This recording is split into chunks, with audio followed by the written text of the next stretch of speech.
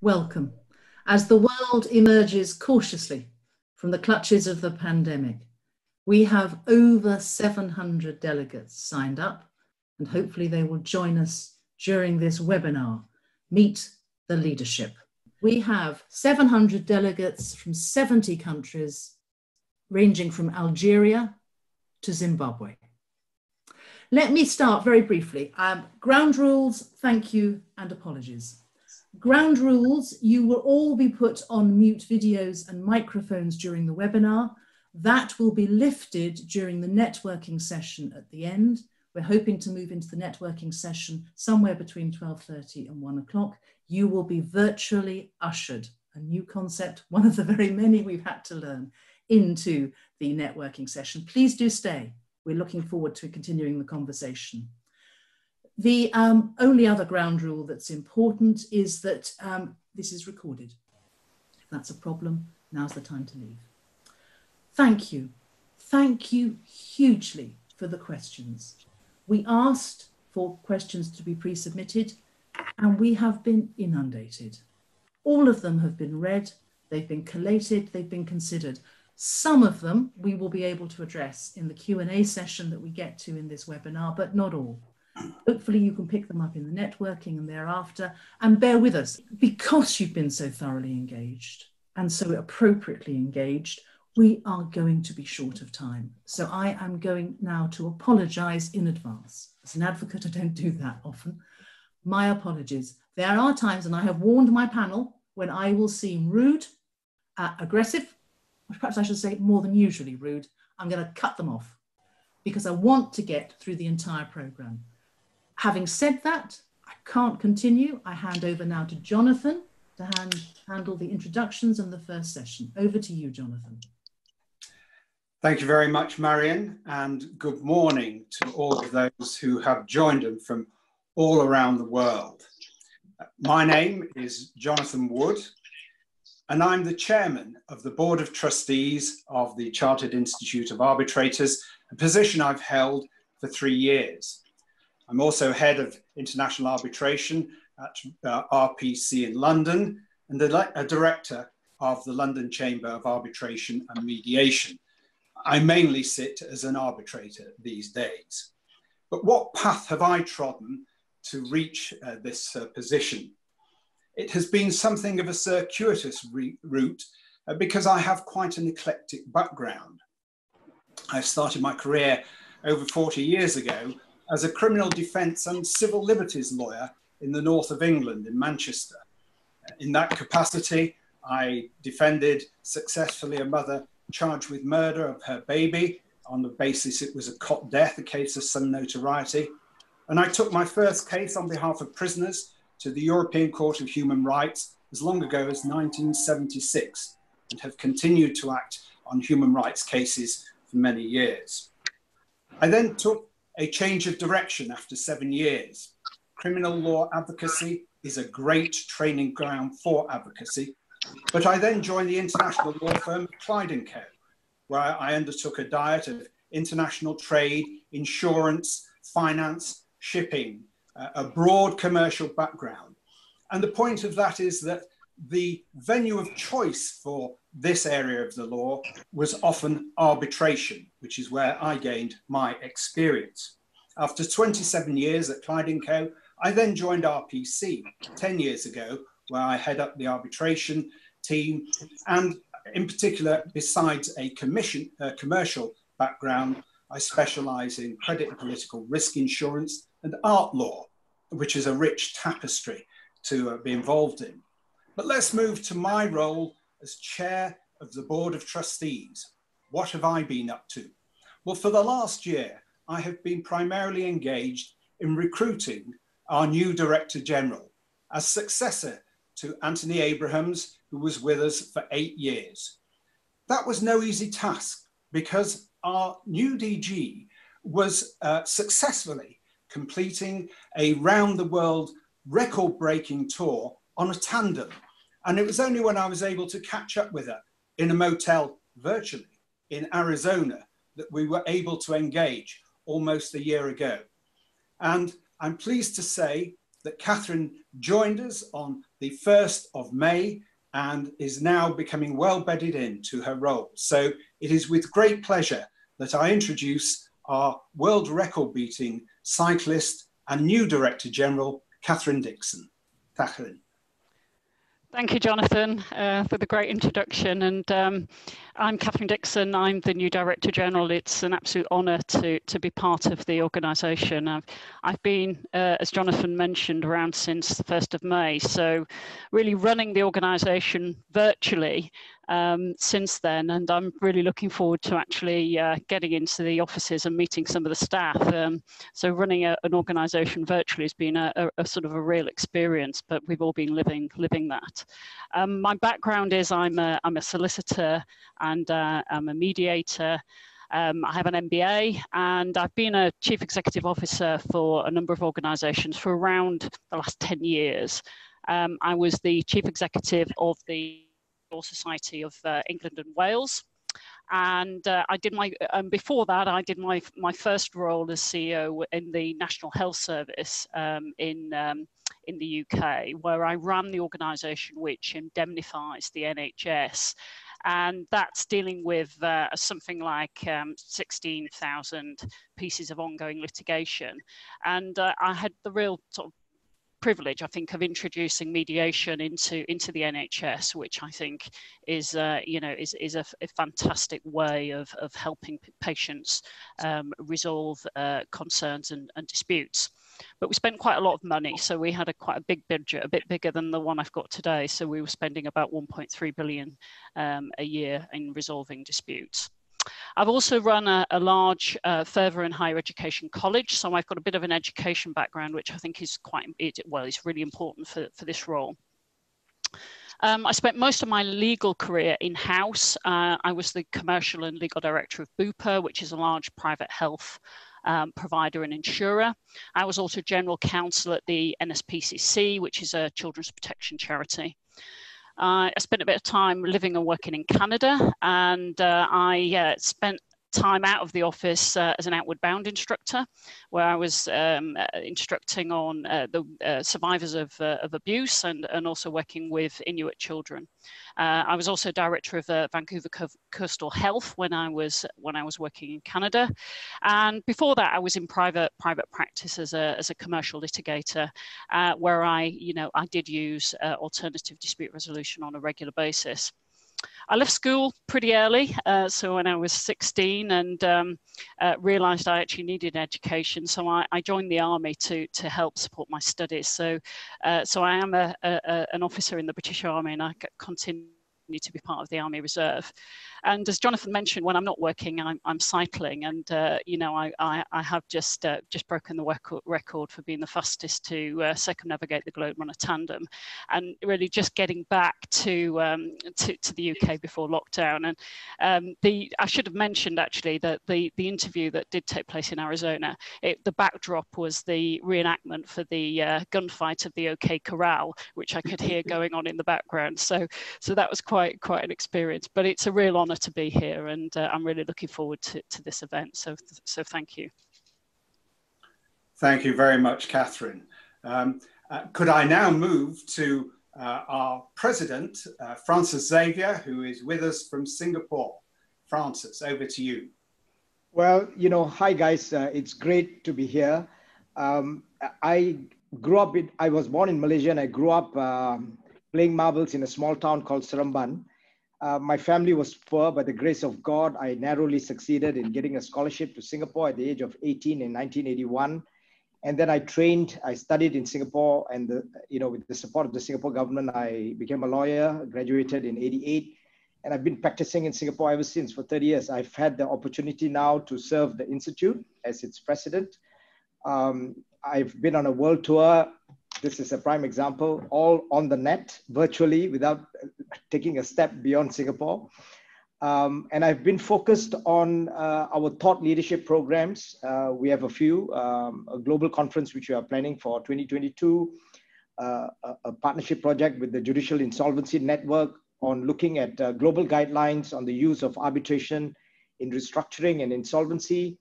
We have set up a committee We are trying to study what would be the best ADR platform for blockchain smart contracts. And that's what I've been focusing on when I'm not practicing law. I actually have a rock band, which is, I find a useful distraction from the study of the law. I also run an NGO, amongst other things, in Malaysia, and we look at central forest conservation, which is 130 million years old. We look at tiger conservation. We've just fed thousands of families who are destitute during the pandemic, and we still continue to, we are opening up tuition centers and preschool centers and centers for abandoned moms, single moms. You know, it's my great pleasure to be here. Back to you, Jonathan. Thank you. Thanks very much, Francis. Okay, Marion, over to you as our question host. Thank you. And at least this is the first webinar where I haven't been that woman who stays on mute. Catherine, world record done? Yeah. 4 months into the CIArb. We all know you're looking at C.Arb strategy. That's a particularly exciting topic. Can you give us some insight? How is this process playing out, and what do you see as the priorities? Well, thank you, Marion. We've had some great discussions with the Board of Trustees, with the branch chairs and committee members and many members and of course the staff. And I think it's really important to get views from across the membership about the direction of the organisation. And what we've seen is that there's three strategic aims emerging from those discussions. The first one is around global promotion, and it's about globally promoting the constructive resolution of disputes. The second is thought leadership and about being an inclusive global thought leader. And the third area is around developing and supporting an inclusive global community of diverse dispute resolvers. So thinking about promotion and what does global promotion mean? You know, for me, that's really around engaging with the business community, engaging with government, so that really people are thinking about alternative dispute resolution or effective dispute resolution before they think about necessarily going down the litigation route into court. So it's really I think engaging the business community is going to be crucial. And one of the things that we've done in the UK is we've come up with a scheme to help business with disputes arising from the pandemic, and that's something that we've done in collaboration with another ADR organisation, and I think it's something that we can replicate around the world. And one of the things we're talking to the branches about is whether there's something we can do similar in their jurisdictions. I think on the thought leadership work, there's quite a lot of things going on at the moment. People will be aware of the remote procedural guidance that we put out. We're also developing some guidance on sustainable arbitration, so looking at, you know, how we can be more green. We're looking at our mediation guidelines, which we'll update next year. We've done work on our adjudication guidelines, which were updated this year as well. And we're also engaging with governments around the world. So we've been speaking to the India government, for example, which is looking at mandating mediation, and obviously that would be, you know, pretty critical for mediators around the world. But in addition, we're doing things like a series of policy podcasts, which, you know, if you haven't had a look at, please do, because there's some really great speakers. We're intervening in certain cases which have an impact on ADR and ADR issues. So we've got a series of legal interventions going on. And I think also, you know, we're really sort of thinking about the sort of thought leadership program for next year, and how we can develop that and be at the forefront of issues such as changes in technology and innovation. So there's a lot going on. I think on the critical critically on the developing and supporting this a global diverse community. I mean, these sort of events kind of really can help promote that. You know, we come together, we've got so many people from so many different countries involved, it's fantastic. But I think, you know, greater engagement with our branches and with our members. We've been doing some branch chair events. We're coming together using MS Teams and using the sort of virtual community so that we've got a much better network and better able to communicate with each other. Certainly at branch level. Virtual courses, so we've moved all of our courses on so that you can participate virtually, and that's really enabling participation around the world. We've just launched our virtual mediation course this week. We're also doing our Oxford diploma online. We've had some virtual events. So we've had Sherry Blair speaking at our Roebuck lecture. We had 1,800 people sign up for that. Another one on mediation, 1,800 people, this event. And we've got the Alexandra lecture coming up, which again we'll do online with Richard Susskind speaking. So, and we're also thinking about the member offer. So what do you get from your membership? You know, making sure it's relevant for everybody. We're developing short courses to help with practice. We're simplifying our pathways through our memberships, so that giving branches and different jurisdictions more flexibility about how they deliver courses while keeping the same standards. And I think there's also, for me, and very important for the organisation, there's a real focus on equality, diversity and inclusion and enabling everybody to get involved irrespective of their background, which is really sort of critical for me. So lots going on. A huge amount going on. Can I just say now to those listening, please, if you've got questions, we're monitoring the chat box, put the questions in. Can't promise that we'll pick them up, but give us your feedback. Let us know what you'd like to pick up on that. Catherine, there's one thing I'd like to pick up on immediately from that list. You use the word inclusion, you use the word diversity regularly. Do you see C.IArb taking a leadership role in advancing inclusion and diversity in ADR?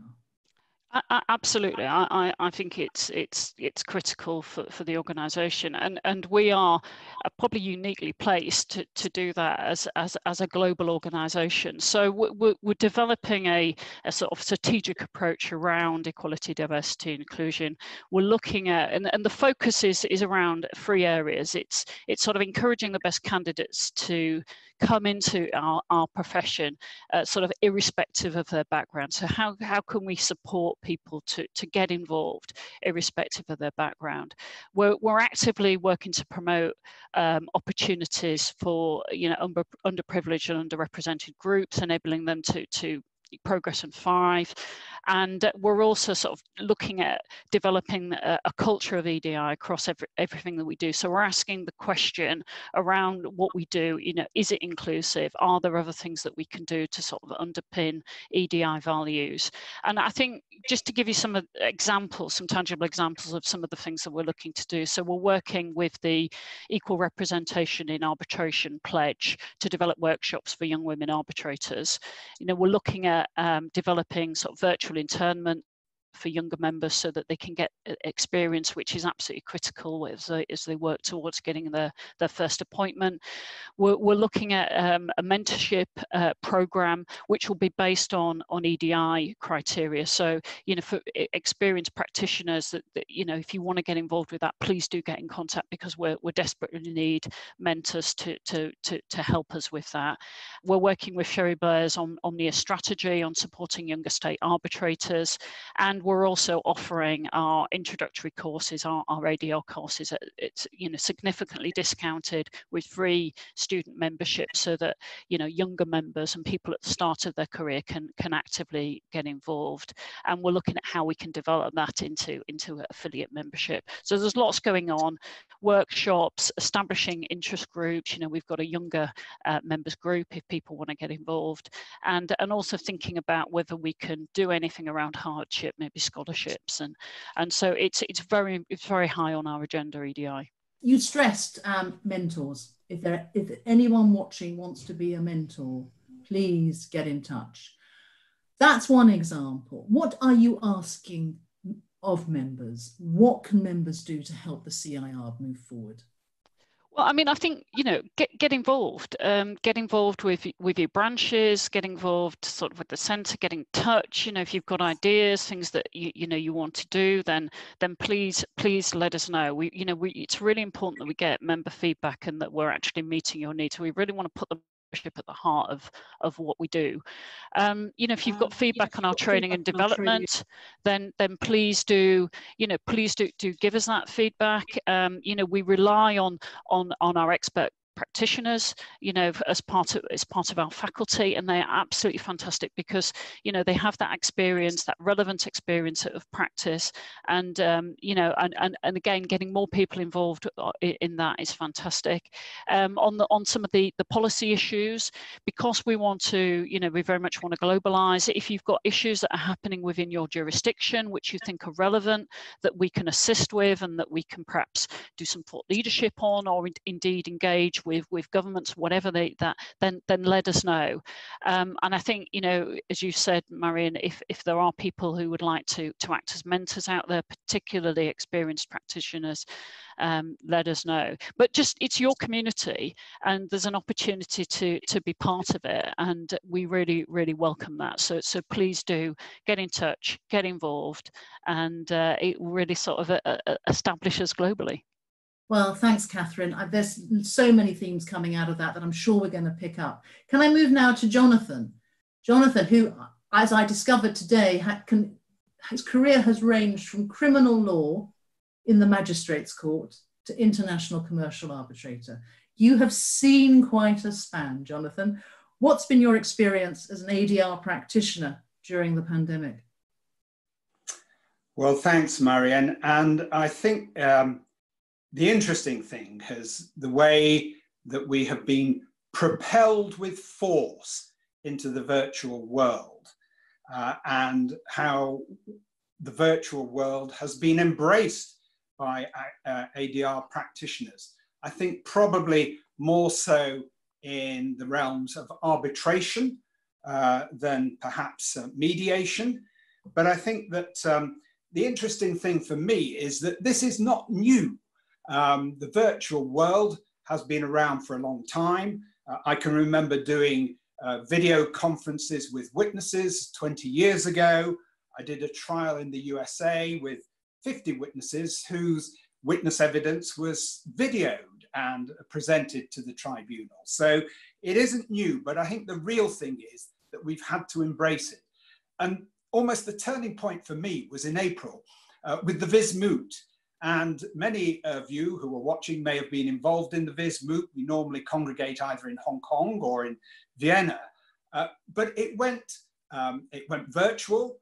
We all of a sudden had to discover how to use these platforms, aided by WhatsApp and Skype and this sort of thing. But it was a real opportunity. It was like a dummy run to run arbitrations on a virtual basis. And I think that was the turning point for many of us in the arbitral community. We've been involved in a lot of projects. One of the things that I was very proud that the CIArb sponsored, we were the first to provide C-Corp funding to, was providing a website, virtualarbitration.info, a group of interested arbitrators led by Ben Knowles at Clyde & Co. and a whole host of others, in a matter of 2 weeks, I think, put together a website which is a repository for information relating to running hearings on a virtual basis. And I think that's been really helpful. And I've seen other, the Society of Technical Lawyers in England were working on a protocol. It was taking its time, has some things to do with the legal community, but all of a sudden, faced with the pandemic, it got up and running. So as I say, we've been propelled with force into this era, and we've embraced it. And I think it has been overall a relatively positive experience. Let's talk about the arbitral institutions and the courts. In your view, what's been their response to the pandemic? Well, I think that it depends whereabouts in the world you are for this. I think that the institutions themselves, the ACC, the HKIC, Singapore, LCIA, they have all been fairly quick in assisting their users to operate in the pandemic by supporting arbitrations in a virtual environment. The courts have been spotty, I would say, on a worldwide basis, and perhaps I can just make a plug for Richard Susskind's Remote Courts website, which monitors what is going on in the virtual world with courts around the world. A very interesting website, and in fact, we worked with Richard when we were setting up the virtual arbitration website. The English courts, I think, have adapted for business very well. We have had major trials, the Kazakh versus New York Bank Mellon case, run virtually with witnesses from all different jurisdictions. I think that's been very good. But at the same time, we've had cases like the Johnny Depp defamation case being run live in front of the courts in the Strand in London. And so it's been adaptable, I would say. And broadly speaking, I think it's been, you know, the show must go on, really, so far as this jurisdiction is concerned, and many others besides. It's been a very interesting experience to see how people have reacted. So do you think the show must go on? Do you think that this response that you've described from the institutions and from the courts, the collegiate sharing, the use of virtual hearings, the make do and mend almost, do you think that's going to become, now I'm treading very carefully here, so I'm going to use a cliche, which I know will irritate you, will it become the new normal? I'll duck. Well, as you well know, I have a vision of Munch's painting of the scream when I hear the words, the new normal. The fact of the matter is, as I've said previously from my own experience, it is not new. But I think the point is that we have had to educate ourselves in able to deal with it. So, as I say, people who may not have wished to do so have embraced it. Will it be the new normal? No, I don't think it will be normal. I think it will be used when it's appropriate. And there are drivers for that, as we'll discuss, such as cost. But I think it's part of an evolutionary process. And I think we will take the good things that we've learned out of this process and use those and discard some of them. But I do think that there will still be a feeling that we would like to enjoy each other's company and have the physical meetings, even if we are adversaries in that situation. Well, let's not call them challenges. Let's look at the opportunities. Do you see, well, what do you see as opportunities coming out of the current situation, particularly for the C.I.Arb? Well, I think it's this ability to communicate with the membership. And here we are. I think we have 800 people who have registered to see this event. I always think of the experience of the Alexander Lecture that we hold every year. Stavros, he held a GAR-winning lecture. It was held at 12 Bloomsbury Square with about 70 people in attendance. It was a great lecture. But then this year we had Sherry Blair doing it online. And as Catherine said, we had 1,800 people who watched that. So this is an absolutely marvelous opportunity to engage with our membership all around the world. And I think that's the real positive that we take from this pandemic. It means that, you know, it's arbitration sans frontières, if you like. And Jonathan, you won't be aware of this, but while you were speaking, somebody in the chat room just said hello from Lebanon. And we are all aware of the real challenges that is faced there. Exactly. It's an illustration of exactly what you're talking about. Yes, I once did a case involving Lebanon during the Civil War, and we telexed them on a number of occasions, rather frostily, why haven't you got back to us? And we eventually got a response saying, we've been hiding in our offices whilst the gunfire has been involved in the last few weeks. So Lebanon is a very difficult story to deal with. But yes, in the current circumstances, our hearts go out to our colleagues out there, particularly Naila, who was our former president from Lebanon. Well, let me take that baton of president and turn to this year's president, the president of the pandemic, Francis. Now, I didn't know you started as a marble player. A marble player to blockchains. Struggling to find a connection, and via a rock band. Some quick questions for you. What difference has membership of the CIArb made to you in your career, do you think? Well, you know, when I started practice, it was all litigation. And then, you know, SIAC was born in about 1992. And it was the new kid on the block. And I was trained in arbitration by CIArb. So I took CIArb courses, got trained in the knowledge of arbitration, because when I studied in law school, I didn't learn anything about arbitration. And so it was the CIArb courses that taught me what arbitration was all about. And the second thing that CIArb gave me was the accreditation, right? So well, we all know, right, that fellowship is very important. So I studied and set that as a mark, and with fellowship came recognition, right? So it was, you know, it was a minimum benchmark for you to even approach arbitral institutions. It then gave me the profile, and more importantly, CIArb is by and large, you know, encapsulates the bulk of the arbitration community. It is a community. Who appoints you as an arbitrator? The community does. Who appoints you or recommends you as an arbitration counsel? To a large extent, the clients depend upon the community to appoint counsel, arbitrators. And so CIArb is a perfect gateway. The membership in CIArb is a perfect gateway to get to know the community. Now, a lot depends on what you put in. I mean, you know, the more events you attend, the more people you get to know through CIArb, you know, the bigger your community, and the membership becomes very valuable. I can tell you that everything I am as an arbitrator or an arbitration counsel today, you know, most of it I will credit the CIArb. Can we look at the other forms of ADR? Can we pick up on, say, mediation and adjudication? I would welcome your views on the importance of those forms of ADR in the life of a practitioner now. You know, I think many of us have been focused on arbitration because it has been the most sexy.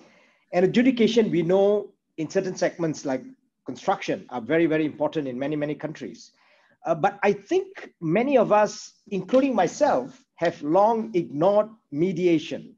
I have made it a point. I've recently attended a training by the SIMC to become an accredited regional panel mediator. And I can see in Singapore, our experience is that mediation is simply growing in leaps and bounds. It is going to be the next big thing. So the one thing I think all of us would agree on is get accredited, get trained in mediation. CIArb runs a lot of trainings. In fact, we are also thinking of doing joint trainings with the SIMC, but get trained in the mediation pathways, the adjudication pathways. Mediation is going to be definitely the next wave, both in its purest form as well as in its hybrid forms. ARB-MED-ARB, for instance. Mediation, we see a huge wave, especially with the advent of the Singapore Mediation Convention.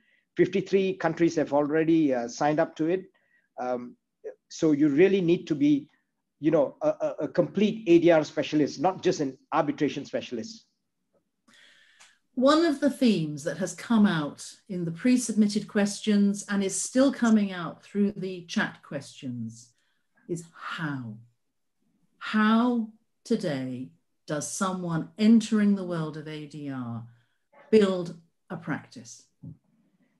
You know, Marion, whatever I will say now, I could be accused of teaching my grandmother how to suck eggs. But really, you know, I think the path ahead would be obvious to anyone, right? I think it starts first by getting the highest accreditation you can, go for a fellowship, become a chartered arbitrator. It'll take years, but, you know, always keep that on your horizon and keep working towards it. You know, for a long time, it looked, I can confess, it seemed that it would be difficult for me to reach chartered arbitrator. You know, once I got to fellowship, chartered arbitrator seemed to be out of reach. But, you know, never give up. You know, get trained, do all that is necessary, keep moving in the right direction, and you will get there. The only thing that will prevent you is your passion and your commitment to that goal, right? So once you become a fellow and a chartered arbitrator, you have access to, you know, arbitral panels. If you approach conference organizers, they will allow you to speak on their panels because you are seen as an arbitration expert. All across the world, we are the global training and accreditation body, right? So our accreditation carries a lot of weight. Now, the other thing that we spoke about, get involved, and this was something Catherine, you know, spoke about. Get involved in your chapter, in your branch. Even if you're an event chair, you're organizing a regional conference, you're organizing a webinar. It's not very difficult now to organize an event like a webinar. A physical conference, you know, it takes a lot of time. You know, get involved in the leadership of your branch. Become a director, become, you know, part of the leadership, become a branch chair, become a chapter chair. You know, and beyond that, look around, play a leadership role around your region. You know, many regions, the surrounding countries will not have chapters or branches. Reach out to the bar associations there, collaborate with the leadership of the CIArb, either the Asia Pacific, the Middle East, or the central leadership. Reach out to that country's bar, have a joint training, become a trainer, you know, and there's a lot of need. And there are a lot of governments who are, you know, they need help. They are setting up an arbitration infrastructure and they need help. Be the leader who reaches out to them and say, look, we are from the CIArb. We are willing to help, you know, get in touch with the center or the other leadership, and you can be a catalyst of real change, and that will change the world. The word leadership, not surprisingly, comes up very regularly in what you've just said then. How do you become a leader? Right.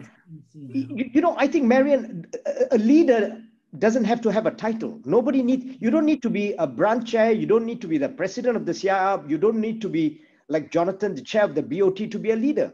You be a leader by thinking, acting, behaving like a leader. You could be just a normal member, say in the Singapore branch, and you could, you know, you could say you were traveling in Laos and you suddenly realize we've had perhaps no arbitration or not sufficient training in Laos.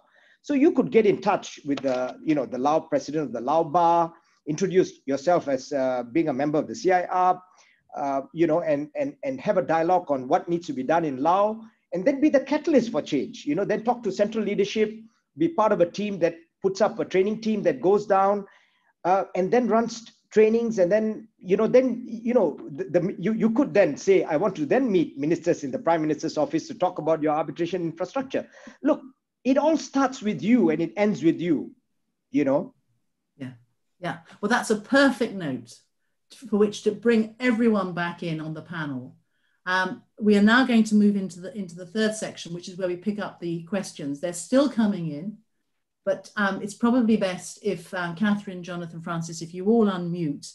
My first topic is a day in the life of. You've got one sentence. Why did you decide to become involved with the CIArb? Why? One sentence. Catherine, go first.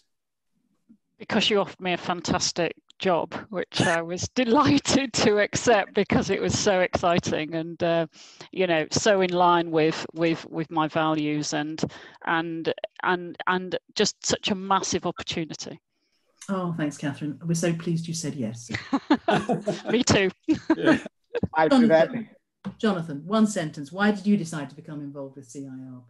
I thought I could make a change. Arbitration was regarded as a little bit stuffy in the times gone by, and I thought it needed to have some fresh blood injected into it. And that's one of the reasons where I stepped forward and volunteered my services to become a trustee.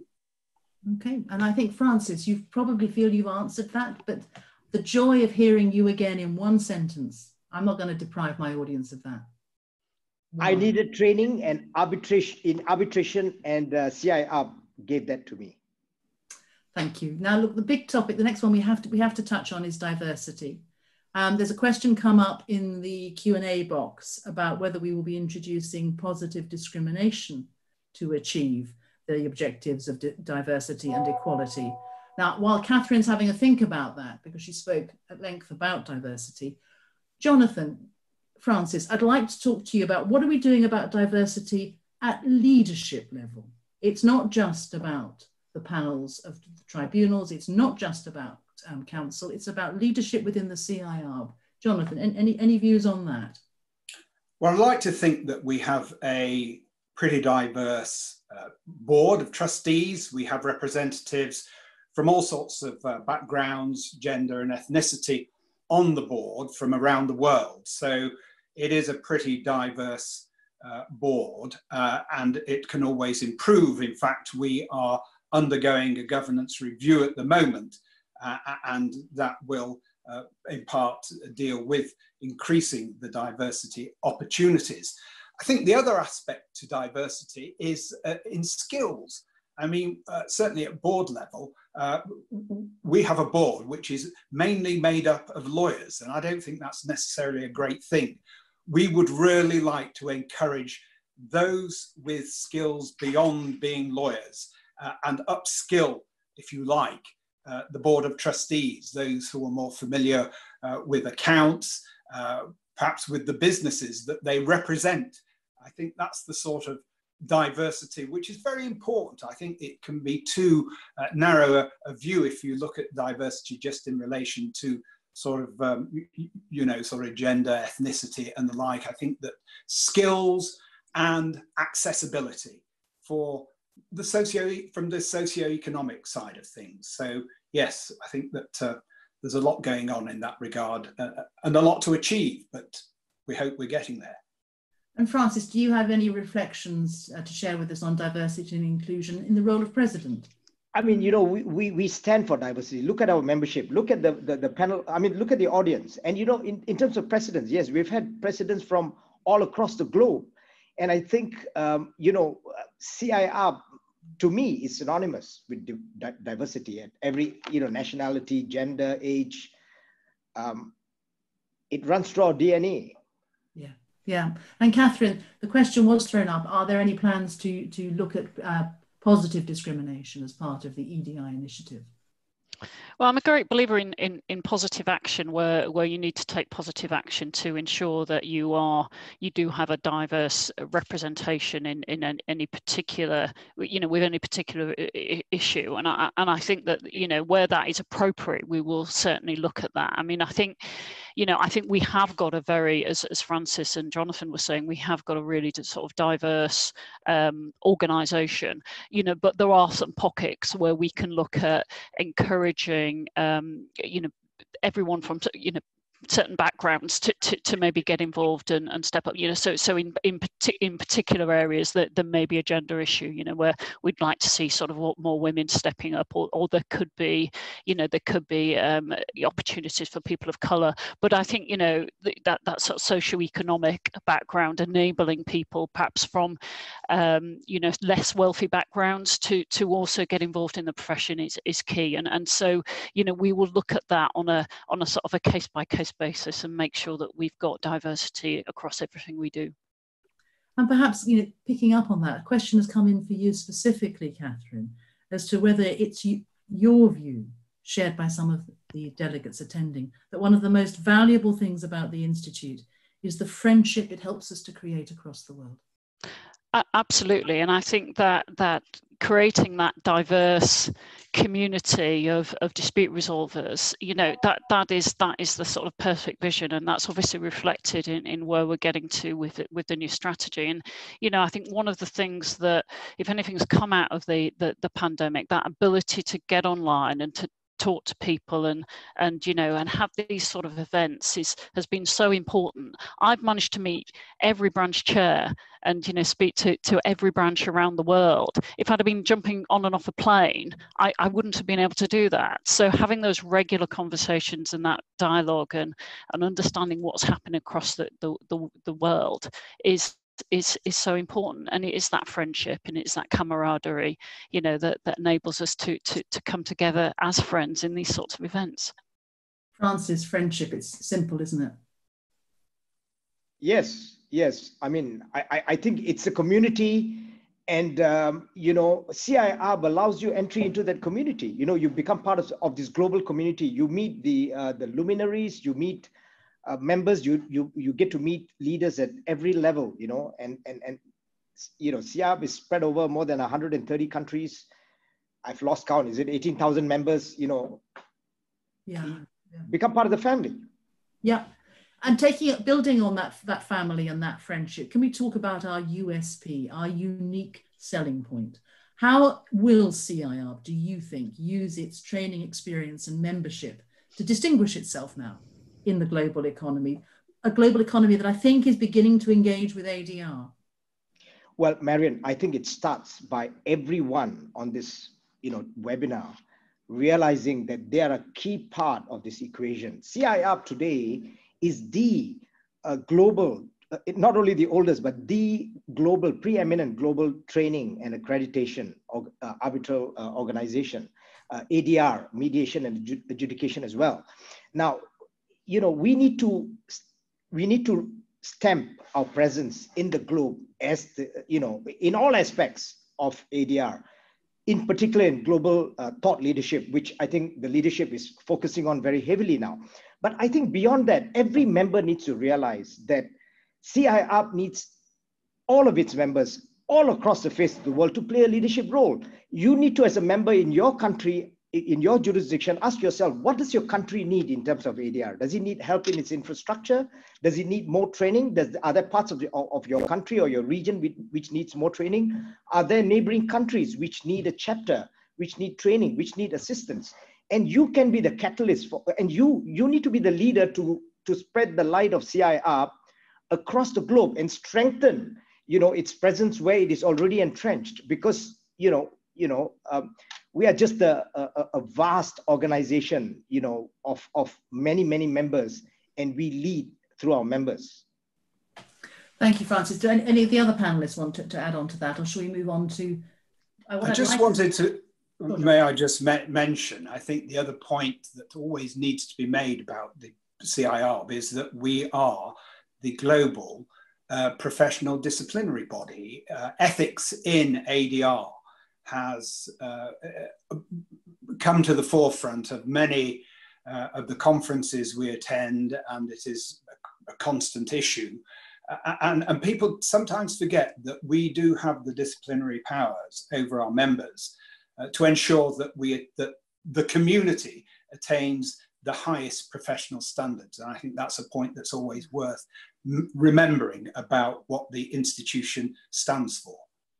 Well, and I think the final USP is really those personnominals that are recognised around the world, you know. And I think we're the only organisation, the only ADR organisation that does that training, that has those professional standards that Jonathan mentioned, that has those personnominals that are recognised globally, and that is a fantastic USP to have. Yeah. Now, we can't spend this entire session patting ourselves on the back. So we're getting this well, we're doing it good. I personally, like all of you, believe we do get a lot right, but let's look at some of the things that were coming out that perhaps it's feeling amongst the membership we don't get right. Let's look at the other forms of dispute ADR, because it's not all about arbitration. One of the themes that came up was mediation. What are we doing? How can the C.IArb promote mediation as the powerhouse? I think Marion was going to ask about mediation, so maybe I can maybe sort of pick that up. I think that's where that question was going, and I mean, I think we need to do more on mediation, and I am a mediator, so I think there's a real sort of commitment certainly to do more. We've just launched our virtual mediation training this week, which has massive take-up. So there's a real appetite for mediation training. We're looking at putting together a sort of much more strategic approach to mediation as well. So we're looking at our strategy on mediation so that we can really get that global reach and start promoting it in a way that is probably I think you know, we've certainly seen with international arbitration. So I think there's more that we can do there. And we're also working collaboratively with other organisations on mediation. So we have done some work with CEDA, and we will work with other organisations across the globe to help promote mediation and really put mediation on the map. I think, you know, one of the issues is our name, and I think thinking about our name is something that I do think we need to do and discuss with the trustees. But we are an inclusive ADR body, and we'll certainly be looking at mediation and adjudication as well. So it's not just going to be about international arbitration, if that indeed is the perception out there, because it's, you know, it isn't where, you know, that isn't the direction of travel at all. It's all about ADR. And I'm glad you picked up adjudication there as well, because that is also a topic that's being raised in the questions. Francis, Jonathan, anything you'd like to add on that? None. I think it's been adequately answered by Catherine. Only adequately? Very adequately. You are the way I mean, oh, it's a hard taskmaster. The way I see it, dispute resolution starts in the playground and can end up as a dispute between two countries. And it's tracking that range of disputes and putting our imprint on disputes of all characters, which I think that we can do and make a real difference to the way society engages. So, you know, I mean, the Irish branch, for example, taught teachers how to mediate. I think that's a fabulous thing to do. So I think, you know, there's a lot of interest in all aspects of prevention of disputes, collaboration, avoidance, then mediation, and if necessary, arbitration. Well, don't go, because I want to challenge you with something else, something that I call English centricity. One of the other themes that came through the pre-submitted questions, will the Institute, when will it allow the use of training and the use of education in a language other than English? Why does the Institute always seem to concentrate on English events, English law? Over to you. Well, if that's addressed to me, well, the answer is that we have already started doing some of our courses in Spanish, but actually doing a wholesale overhaul of the courses into different languages is quite complex, because it does raise some ethical issues and it does require, it is quite complex, but I think it's part of our global strategy. I'm sure Catherine will come in on this. So we are keen to de-anglicize, if you like, as far as we're able. And here we are, you know, this is what we're doing now. It's not the easiest process, but it's something that we've got on our agenda. Is that right, Catherine? Yeah, no, absolutely. So, you know, we've translated some of our courses into different languages. So, as you mentioned, Spanish, but also Arabic. I think it's a bigger issue in terms of how we move away from the sort of English centric, because we do have our professional standards and ethics, and we need to make sure that if we are going out into countries which are non-English speaking, and you know that we have that right as well. And we also need to think about all of our materials are currently in English. So if we're going to engage practitioners around the world in different countries, what do we have to do around translating some of that material as well? So it's a bigger issue than just merely translating our courses into different languages. It is about our professional standards, it is about our ethics, it's about our guidelines, and it's also about all our materials. But we're certainly looking at what we can do, and we will be looking to go out over the course of the next few years into some different languages. I think the other issue is picking up on civil jurisdictions and thinking about our course materials in light of, you know, because we have been quite common law focused. So I think there's opportunities as well to sort of look at our materials from a civil law perspective and make sure that they are relevant in all the jurisdictions that we're operating in. No, that's great. Now look, the next topic is one for Francis, because I know he's been doing a lot of work building the branch network. The question is, will the Institute continue to provide online training even after the pandemic so as to provide the widest possible access, such as to members or potential members? And one of the things we haven't flagged up is that there are a significant number of non-members who signed up to join this webinar. Will we be training in those areas, where in countries where there are no branches? Is that the plan? Yes, I mean, obviously our game is to fill the need all across the globe. And you're quite right, Marion. I think one thing that we've learned, you know, as Jonathan and Catherine have put a keen finger on the pulse of, you know, we've learned that this virtual tool is a powerful, you know, in the arsenal of things that you have in order to spread education and training across the world. And previously, I think the default thinking was that, you know, you needed a physical room and you needed trainers to be physically in front of you. But in many of the, you know, developing countries where, you know, they will have access to computer screens, we can now penetrate a lot more rapidly and to a greater extent than ever before by virtue of the virtual training platforms that we are, you know, we've perfected and we are continuing to perfect, you know. And then what we need is to spread out into the civil law side a little bit more as and the language aspects, as Catherine and Jonathan have been speaking about. Entirely right. Can I now, and while I've got you, Francis, I've got to ask Senior Counsel this. Things I wish I'd known. Huge number of questions have come in from people who are not lawyers, coming from a wide range of training and professional backgrounds in pharmaceuticals, as engineers. What's the outlook like for careers in ADR for non-lawyers?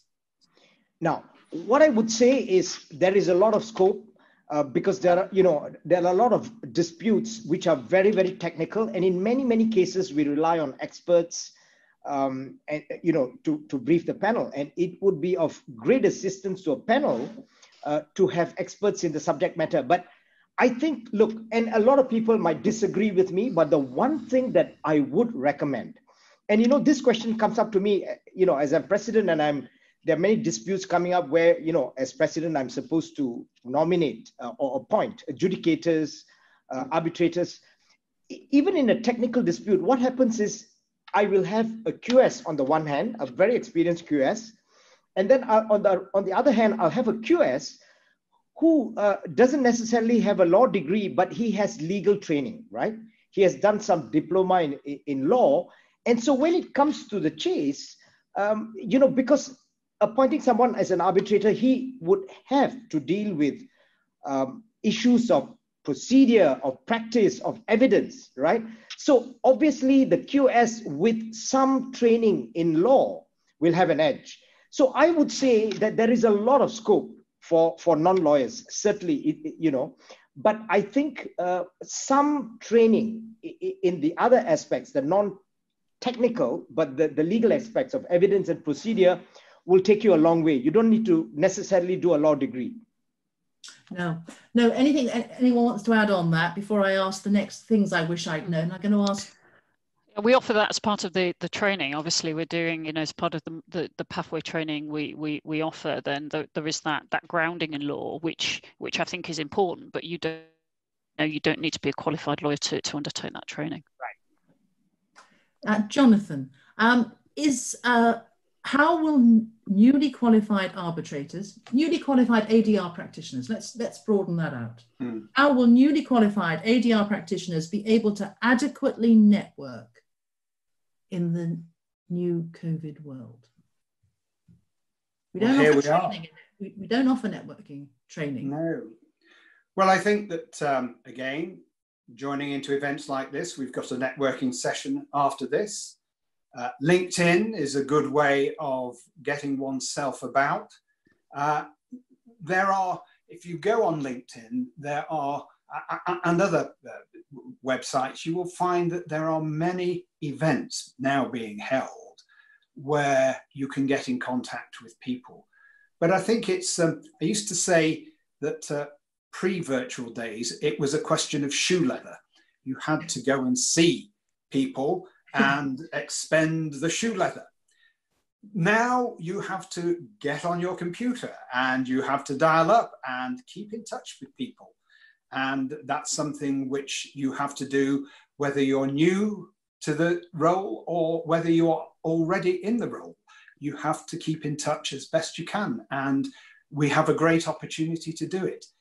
There's nothing like keeping in touch with existing colleagues and new colleagues. So that's what you have to do. And if you look in the chat box, you can see that people have been reaching out and exchanging views. Catherine Santos, do you want to add anything on networking? No, I mean, I think networking, I mean, online networking is obviously, I think, here to stay, and I think it can work. I've seen it work really well, and hope people will stay around for the session after this. I think when we get back to a little bit more of normality, I think there's still opportunities for face-to-face, and I know that the branches will be holding events sort of locally, so please do, you know, get involved with your local branch, get involved with some of the events that will be offering centrally, and keep involved virtually. So, you know, I think there will be opportunities there, and they will continue. Well, before I move to the quickfire round, which I'm going to try and bring our audience in on, can I just ask you this? I'm asked this, if I had to identify one question that pursues me around the CIArb when I go to meetings, it's how do I get in to see a live mediation, a live arbitration? How do I get involved in turning the live adjudication? Now, I know we've touched on it, but perhaps you could just develop a little bit what we're doing on that front and the ways to get close to that live experience. We have a mentoring system, which I hate to say is not very well subscribed by the senior members of the profession. And I would like to encourage those who are involved at a senior level to become mentors. I also think that getting involved with things like the Vismoot, there are many competitions around the world, whether they're mediation competitions. I mean, one of our trustees, Andrew, did a fantastic mediation competition in India. With the local bar and local students. And I mean, it's this sort of thing that really helps people to get a feel. You will find that there are some arbitrators and mediators who are very well disposed to helping those who want to get a leg up in having them sit in on conferences with the consent of all others. I do that.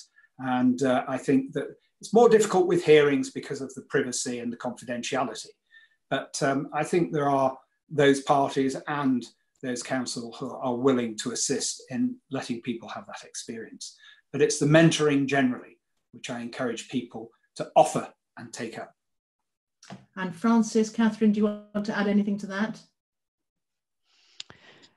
No, I mean, I think, you know, I think as Jonathan says, you know, it is tricky because it does require consent of all the parties to get involved. But I think, you know, if people can keep in mind those opportunities for younger members and people coming through, then that's fantastic. We're also going to do some workshops on how to go about getting your first appointment and looking at how we can support members through their career as they work towards that first appointment and getting themselves established. So I think there's more that we can do, but it is also a sort of a call out to our more experienced practitioner members to try and help us with that. And people are coming into the chat room and they are indicating things that are being done to help. So in the time-honoured fashion, we have reached almost the end of our session. I'm going to do a very quick fire. It's how every panel show ends, doesn't it? On poor channel television, or perhaps even also on good channel television. So let's do it, because I'd like also to act as a bridge now to start to bring in the participants. All of you, please find the chat box. I'm going to put 3 propositions. They're capable of being answered yes or no. I'm going to ask the panel whether their answer is yes or no. And then I'm going to ask you, our watchers, our members, the heart of the Institute, to indicate your answer. So the first question, and these have come in from outside, international commercial courts a real alternative to arbitration? Yes or no? No. No. Yes. You come from Singapore. Right, okay, over to you. Everyone, let's see what the answers are. And it's flashing through. It is fascinating to see where you're all coming from. Let's have a look. What have we got so far? I would say that no. No is distinctly proving to be the answer. The odd yes, no, we're finally turning to yeses. Keep them coming. I'm going to close this one out in 10 seconds. And there are more of you out there who can participate. It's a bit of a resounding no, I think. Right. Do you predict, and I'm going to go to the members first, do you predict a shift from litigation to arbitration following the pandemic? Yes or no? Let's see what's coming in. Members first on this one. Shift to arbitration following lockdown. Still mixed. Still mixed. What's your feeling, panel, that it's coming out as mainly yes? I think yes. I think because of some of the challenges faced by the court, some of the backlog and things, that there is a real opportunity, not just for arbitration, but actually for all forms of ADR. Now that's a typical lawyer. You're going to change the question. Jonathan Francis, what's yours? Yes or no to a real shift? Depends on country. In Singapore, no. No, I don't see a significant shift as a result of the pandemic. Okay, right. Now this is my last question, and you can all answer this, panel and members, simultaneously. The future of ADR is looking good. Yes or no? The future. Yes, of course. Yes. Yes. Now let us see what our members are doing. Yeah. Yeah. Yeah. And yes. Resounding yes. Yes. Well, that I think, can I thank the three of you, Francis, Catherine, Jonathan, for exchanging your views so clearly and not holding back, making your positions absolutely clear. Can I also, on your behalf, thank those that can't be seen, but who have been involved in setting this up. Primrose Ante-Bennett, the event manager, Mercy McBrow, the Research and Academic Affairs Manager, and Camilla Godman, the Director of Membership. There will be others I know at C.Arb who participated as well. Thank all of you on behalf of the membership. I will applaud you. This is the one moment where I feel we lack that sense of theatre, but thank you very, very much. Thank you. And please wait now, because you will be ushered virtually, I think was the phrase I used, into your meeting rooms. All of the panel are staying on to do that, and they're being joined by all of the directors and many other representatives of C.Arb. Looking forward to talking to you there. Good. What did they used to say? Good night and good luck? Or just good job, Marion. Thank you, Marion. Thank you, Marion. Cheers.